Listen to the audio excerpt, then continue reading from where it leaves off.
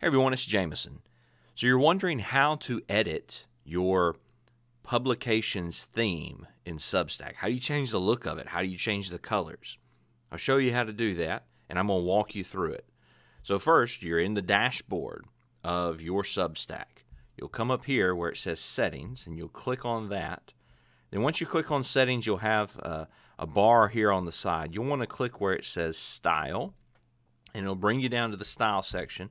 And then you'll have a spot where it says Edit Your Publication Theme, Color, Layout, and Font Styles. You'll click Edit Theme, and it'll bring you into this where you can edit all of the, or at least what Substack will allow you to edit. You can change the layout, default or magazine. You can change the background. If you want to change the color perhaps to a different color, you can do that.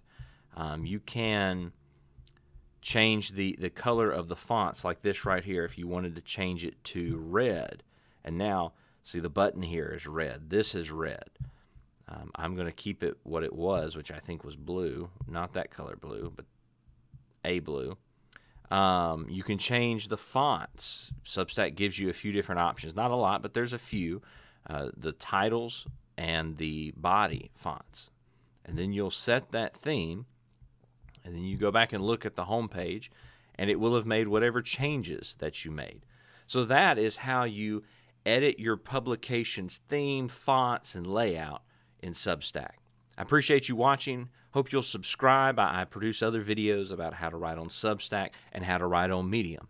I appreciate it so much, and I hope you have a good rest of your day.